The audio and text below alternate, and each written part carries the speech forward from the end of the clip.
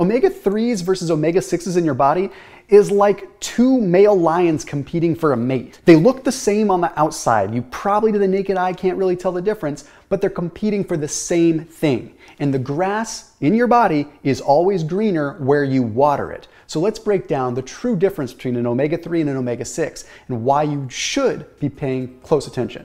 Do make sure you hit that red subscribe button, and then please do make sure you hit that little bell icon to turn on notifications so you never miss a beat. And then after this video, I invite you to check out Thrive Market down below in the description. They're an online grocery store and they are epic. So if you want to get groceries delivered to your doorstep without having to go to the grocery store, without having to get in the car, just a couple clicks of the button, you can do it when you're hungry, so you load up on all kinds of good stuff and it shows up right at your door, then you definitely want to check them out. All right, so they are down below. There's a special link for my viewers, for the fans, for my followers, people that watch my videos, so that way you can check them out and get all the good keto, fasting, thyroid essentials that you need. Okay, naysayers are going to say that they're both omegas, they're both fine fats, they're both doing the same thing. Okay, they're not. They're very different, even though they look the same. The magnitude of what they do in the body is so different from one another. Okay, they're both polyunsaturated fats, and what that simply means is they have more than one unsaturated bond. When you look at a fat, you have a bunch of carbon chains, and sometimes there are saturated bonds, like a saturated fat has all saturated bonds, and then you have a monounsaturated fat, like olive oil, which has one mono unsaturated bond. And then you have polyunsaturated fats like omega-3s and omega-6s that have more than one, like 2, 3, 4, 5, okay, unsaturated bonds. So what's the difference between an omega-3 and an omega-6 since they're both polyunsaturated fats? Well, the difference is omega-3s, the last unsaturated bond is 3 carbon chains from the end. With omega-6, the last unsaturated bond is 6 carbon chains from the end. Omega-3 versus omega-6. This small difference plays a huge role in how they are broken down in the body. And if you look at the image that's up on the screen right now, it shows the cascading effect of consuming omega-6s versus omega-3s. You see, here's what happens. They both compete for the same enzyme. Both omega-3s and omega-6s need something called desaturase to get broken down.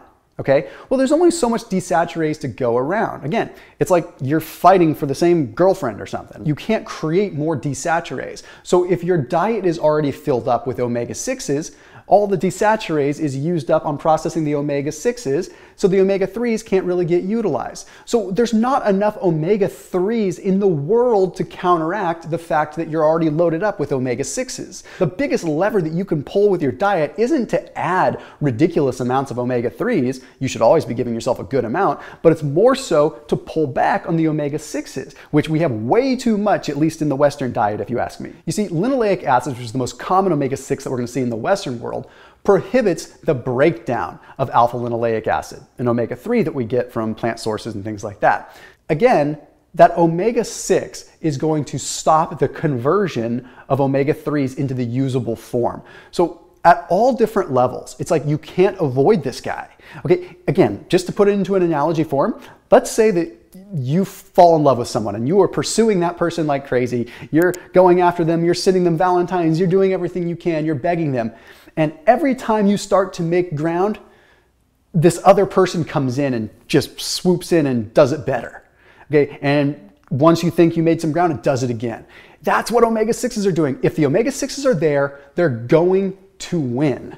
Now you may be thinking, what the heck? If the omega-6s are getting preferentially used so much, they must be important, right? Well, no, it's not that. We aren't designed from an evolutionary standpoint to just consume a bunch of omega-6s. What's happened is our diet has shifted so much to consuming so much more omega-6s that our body is doing what it can to accommodate that. It doesn't mean that's how it should function. So here's what happens with omega-3s versus omega-6s. Just a brief synopsis as far as inflammation goes, because it's very important. It's been shown in studies that omega-6s, they produce what is called thromboxane A2. This is what's called a platelet aggravator. Okay, so it triggers platelets to aggravate and build up in your bloodstream, okay, in your arterial walls. This, my friends, is why your doctors tell you to consume omega-3s. Yes, even doctors, I'm not a doctor, I don't claim to be one, but your doctors will still tell you, get your omega-3s in because it's good for your heart, good for your arteries. Well, what they don't tell you is, more importantly than getting the omega-3s in, is getting the omega-6s out, because the omega-6s drive that platelet aggregation that makes it clump up. The omega-3s, on the other hand, stimulate the production of prostaglandin D3, which does the opposite. But again, those omega-3s cannot do their job if they're overrun with good old Marty coming in again and taking your girlfriend. Okay, now let's touch on one more thing that's not related to inflammation, because I'll do a separate video on the inflammation piece.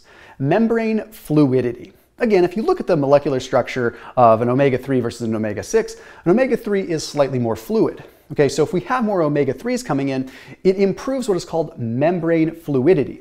That membrane fluidity is everything. It allows things to pass through the cell membrane. It allows the membrane to move. It allows the cell to move and be more accommodating.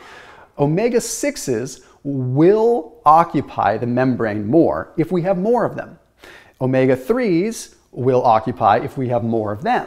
Meaning, if we have more omega-3s, you have a more fluid cell that is more accommodating to change, which is what we want. We want adaptable cells that can change with what we are doing.